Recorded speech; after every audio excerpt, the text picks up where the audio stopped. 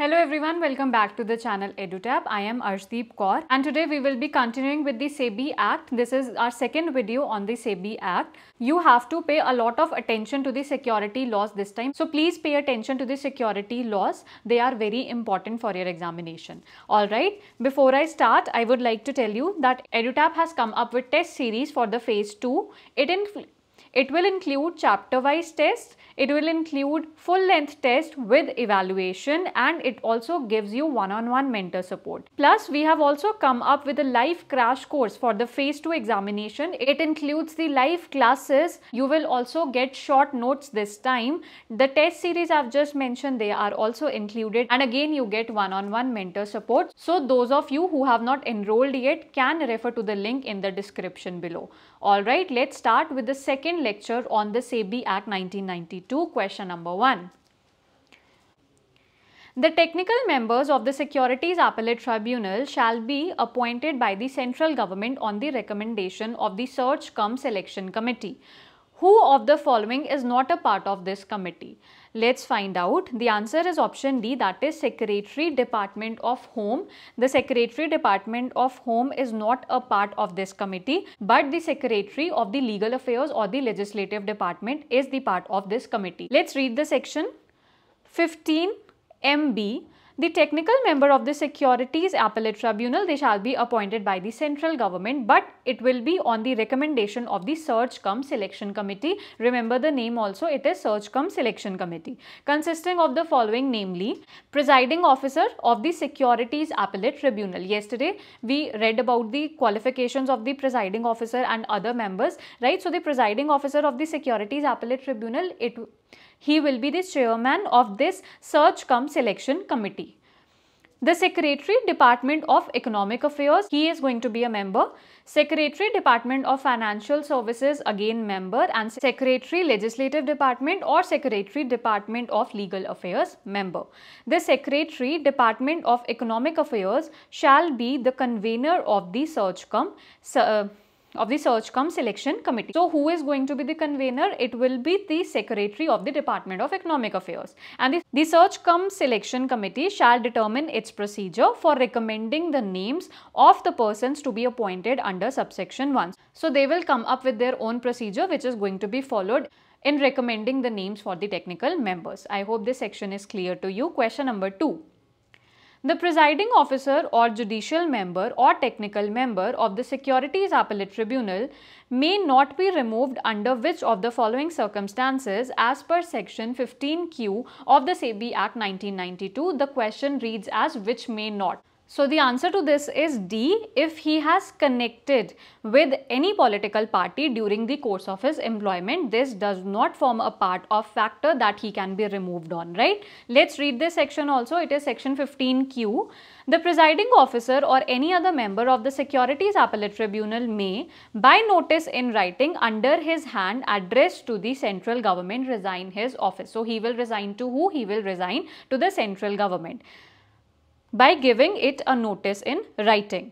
So, the presiding officer or any other member of the SAT, they may by notice in writing under his hand addressed to the central government resign his office, provided that presiding officer or any other member shall, unless he is permitted by the central government to relinquish his office sooner. If he has been given this permission by the central government to give up his office sooner, in that case it is okay. Otherwise, he shall hold office until the expiry of 3 months from the date of receipt of such notice, right? So, he has to be in that office for 3 months, such notice, or until a person duly appointed as his successor enters upon his office, or in case his successor has been appointed and he enters in his office, in that case he can relinquish his office sooner, or there is one more condition, until the expiry of his term of the office, whichever is earliest. So, whichever of these conditions is the earliest, it is going to be considered, right? So, let's read this again. Provided that the presiding officer or any other member shall, unless he is permitted by the central government to relinquish his office sooner, continue to hold office. So, he will hold office until the expiry of the 3 months from the date of receipt of the notice, either the expiry of the 3 months or until a person duly appointed as his successor enters upon his office, or until the expiry of his term, whichever is earlier. Alright. The central government may, after an inquiry made by the judge of the Supreme Court, remove the presiding officer or the judicial member or the technical member of the Securities Tribunal if the. So the inquiry is made by who? Judge of the Supreme Court, right? And who is going to remove? It is the central government. After the inquiry has been made by who? The judge of the Supreme Court. If he is or at the time has been adjudicated as an insolvent. If he has been declared as an insolvent, in that case he can be removed. Has become physically or mentally incapable of acting as the presiding officer, judicial or technical member. Either physically or mentally he is now incapable of discharging his duties. Then also he has been convicted of an offence which in the opinion of the central government involves a moral turpitude. If he has done some act that is against the standards of the community, in that case also, if the central government thinks that it is such an act, in that case also he is going to be removed. Has, in the opinion of the central government, so abused his position so as to render his continuation in the office detrimental to the public interest. If it is detrimental to public interest, if his staying in that office is detrimental to the public interest, then also he is going to be removed. Has acquired such financial interest or other interest as is likely to affect prejudicially his functions as the presiding officer or judicial or technical member. Provided that he shall not be removed from office under clause D and E unless he has been given a reasonable opportunity of being heard in the matter. So in case of D and E clauses, he will be given an opportunity of being heard. His side is also going to be heard in that case. The central government may by rules regulate the procedure for the investigation of misbehavior or incapacity of the presiding officer or any other member. Right, so the procedure is going to be laid down by who? It is by the central government, right? So the central government may by rules regulate the procedure for the investigation for misbehavior or incapacity of presiding officer or any other member. Question number 3. If any person is aggrieved by any decision of the Securities Appellate Tribunal, he may file an appeal to the Supreme Court in how many days as per the provisions of section 15Z of the SEBI Act 1992. So that means that an appeal from the SAT can lie to the Supreme Court and it has to be within, the answer is option D, within 60 days from the date of the communication of the decision or order of the Securities Appellate Tribunal to him on any question of law arising out of such order. Let's read this section. Any person aggrieved by any decision or order of the Securities Appellate Tribunal may file an appeal to the Supreme Court. They can move to the Supreme Court and the period of limitation is 60 days.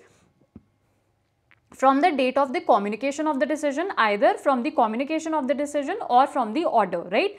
Order of the Securities Tribunal to him on any question of law arising out of such order. But it can only be on question of law, right? So it can be only on the question of law arising out of such order.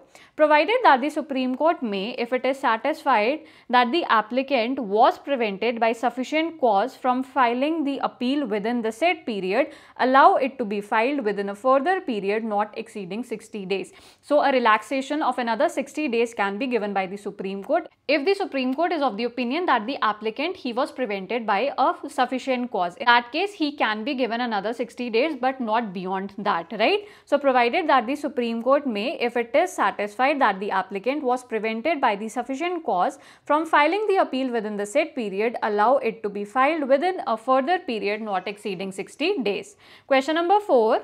In which of the following circumstances central government can supersede the Securities and Exchange Board of India under the SEBI Act 1992? The answer is option D, that is all of these are correct. We will be reading all of these in this section only. First of all, what is supersede? Supersede means to replace in authority, in effectiveness, right? So it is supersede, that is to replace, right? So it is supersede, that is to replace. All right. So this is section 17.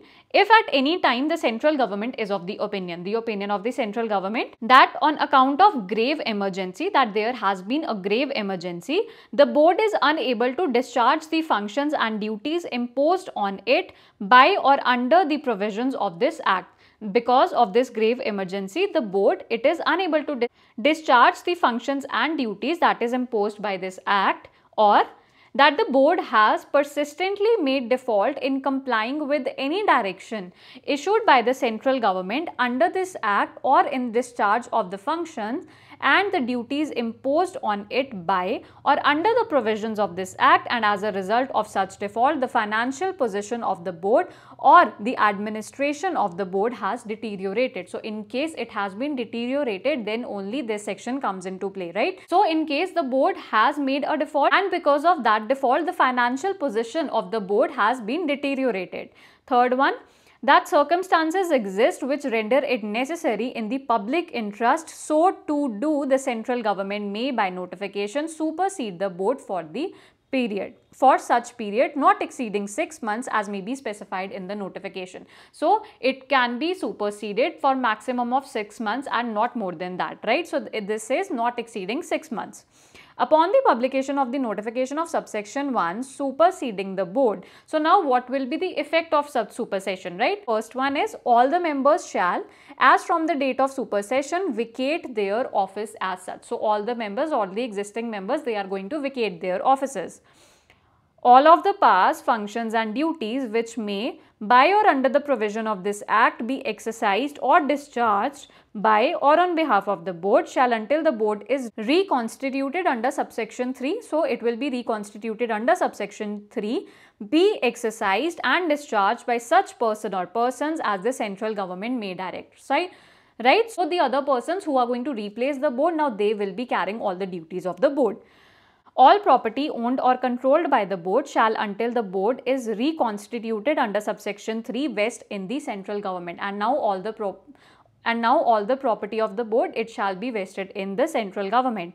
On the expiration of the period of supersession specified in the notification issued under subsection 1, the central government may reconstitute the board by a fresh appointment. They can reconstitute it by a fresh appointment, right? And in such case, any person or persons who vacated their office under clause A, in case it was a grave emergency, right? A of subsection 2 shall not be deemed disqualified for appointment. In this fresh appointment, the earlier members, they can be reappointed in case of clause A. Clause A was the grave emergency one, right?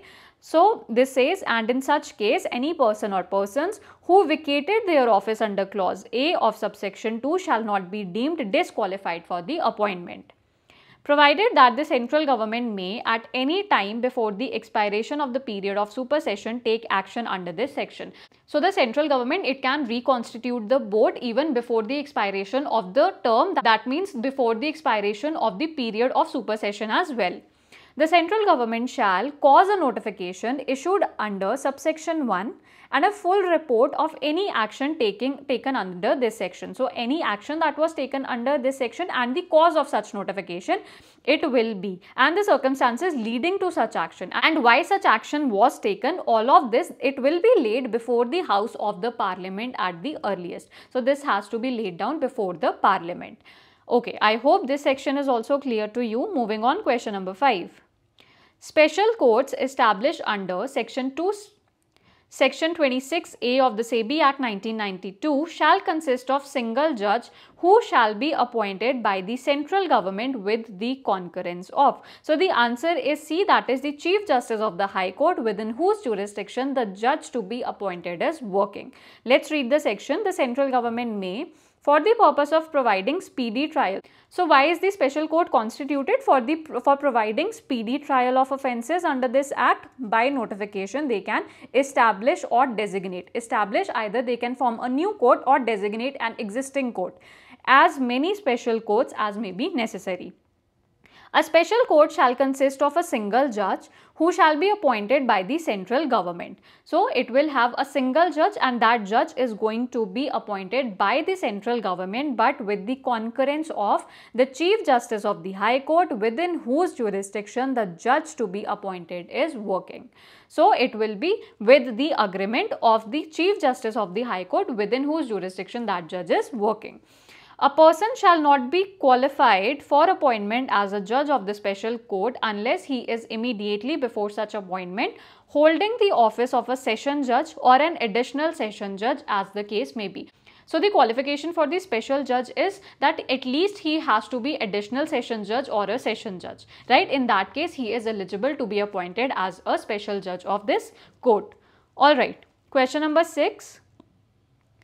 If a bench of the SAT consisting of 2 members differ in opinion on any part, what alternatives are available with them? So the answer is option A, that is they shall state the point or points on which they differ and make a reference to the presiding officer of the Securities Appellate Tribunal. Let's read this section. It is section 15U and this is subsection 6.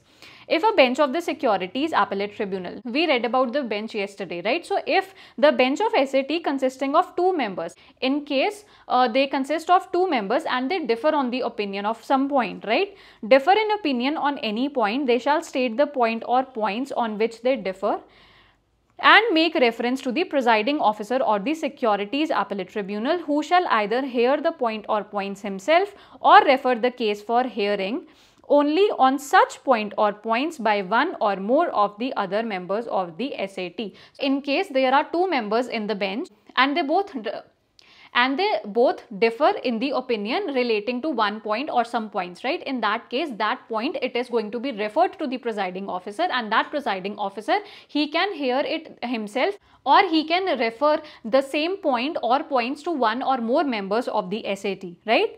And such point or point shall be decided according to the opinion of the majority of the members of the SAT who have heard the case, including those who first heard it. So that means now it will be decided according to the opinion of the person who has now heard the points and the original members of the bench who first heard it. It will be the majority of all these members, right? So in that case, it will be the majority of all of these.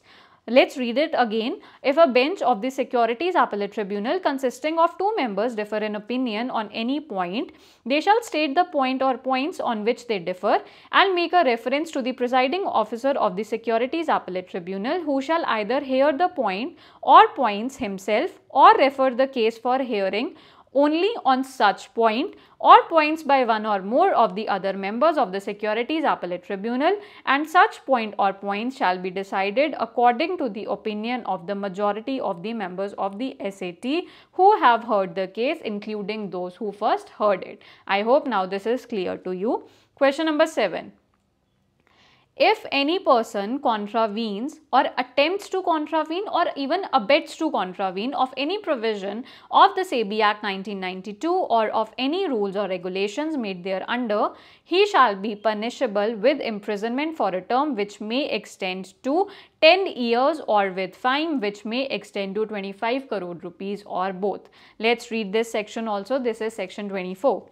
Without prejudice to any award of penalty by the adjudicating officer or the board under this act, if any person contravenes, attempts to contravene or even abets to contravene of the provisions of this act or of any rules, regulations made thereunder. So if he contravenes any provision of the act or even the rules or the regulations, then he shall be punished with an imprisonment of a term which may extend to 10 years. So the maximum imprisonment can be in this case 10 years or with fine, and the maximum amount of fine can be 25 crore rupees, or he can be punished with both.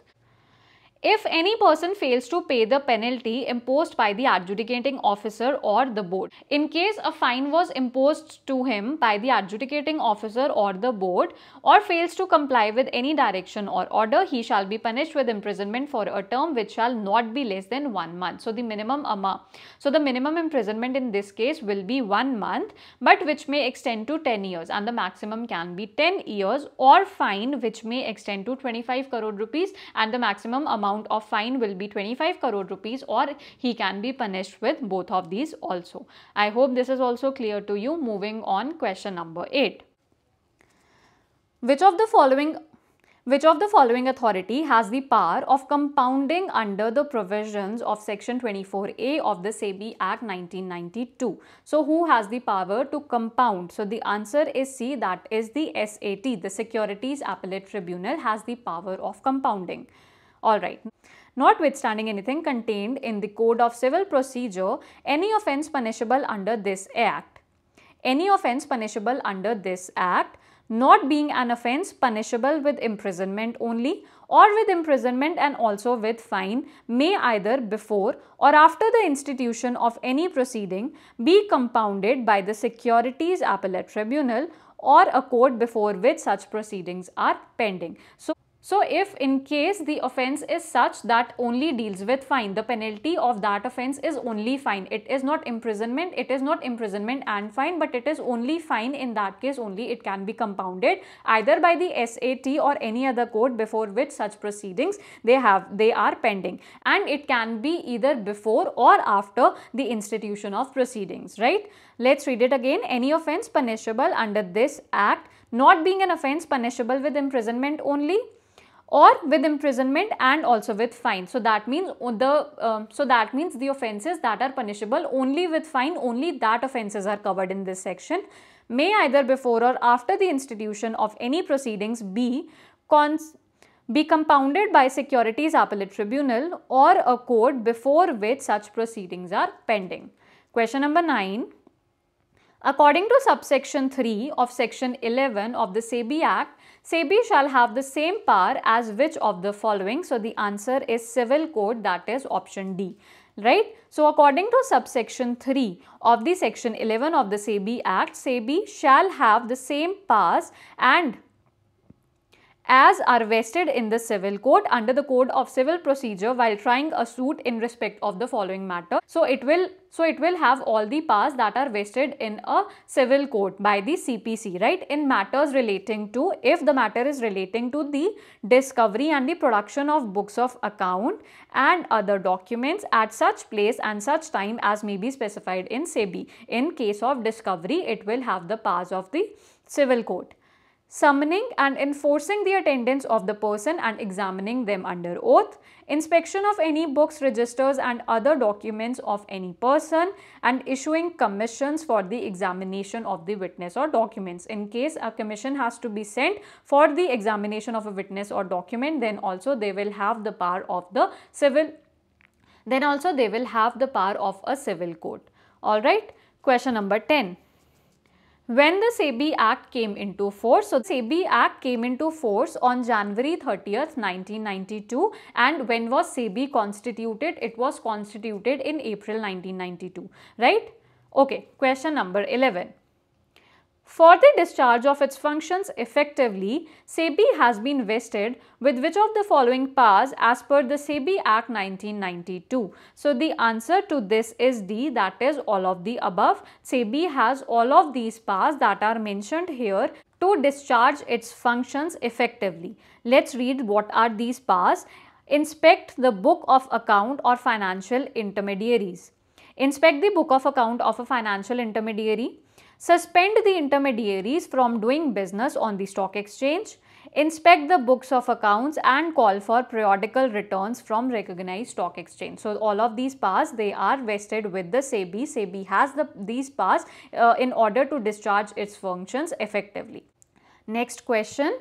As per the SEBI Act 1992, if the board feels that some transactions are not in investors' interest or anyone related to the securities market has violated any law or regulation, it can take which of the following actions? The answer is D, that is A and C. SEBI can ask the person or intermediary associated with the security market to produce books, registers, other documents and records. So it can ask the intermediary to produce such documents, and SEBI can ask person or intermediary associated with the security market to examine oath or may ask them to appear in person.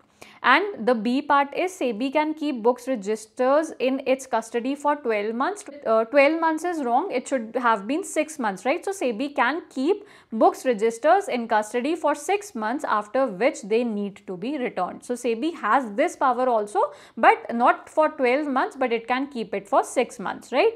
So all statements, they are correct except for B. SEBI can keep books, registers in its custody for 6 months, after which they have to be returned. Question number 14. Registration of the stockbroker, sub-broker, share transfer agent, etc. is mentioned in which of the following sections? The registration of all of these, it has been mentioned in section 12, that is option C. Let's read section 12 also.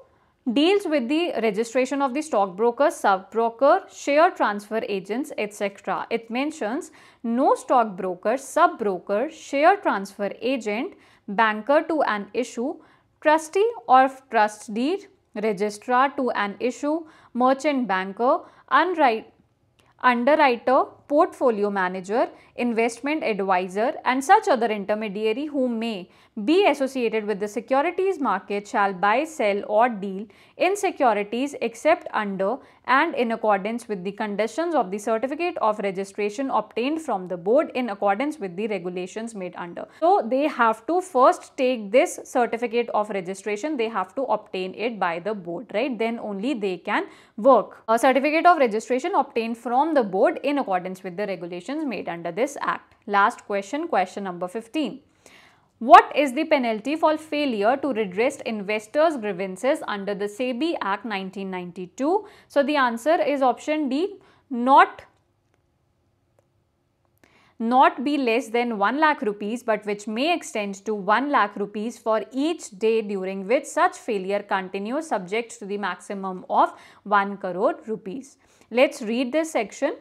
If any listed company, if a company is listed or any person who is registered as an intermediary or any intermediary after having been called upon by the board in writing including by any means of electronic communication. So, in this case electronic communication is valid, right, to redress the grievances of the investors. So, in case a company or an intermediary, it has been called by the board to redress the grievances of any investor and such intermediary or such company fails to redress such grievances within the time specified by the board, such company or intermediary shall be liable to a penalty which shall not be less than 1 lakh rupees. So, it cannot be less than 1 lakh rupees and which may extend to 1 lakh rupees for each day during which such failure continues subject to a maximum of 1 crore rupees. So, the penalty in this case is 1 lakh rupees minimum, 1 crore rupees maximum and 1 lakh rupees for each day during which the failure it continues, right? Alright. Now, question for achievers. In reference to penalty for non-disclosure of acquisition of shares and takeovers under section 15H, which of the following is incorrect? Minimum penalty 10 lakh rupees. Maximum penalty 25 crore rupees. Penalty can extend to up to 5 times of the amount of gains made or all of the above. So, you have to comment the right answer below. So, that's all for today. I hope it was a helpful session for you. For more such videos, please like, share and subscribe to the channel EduTap. Thank you.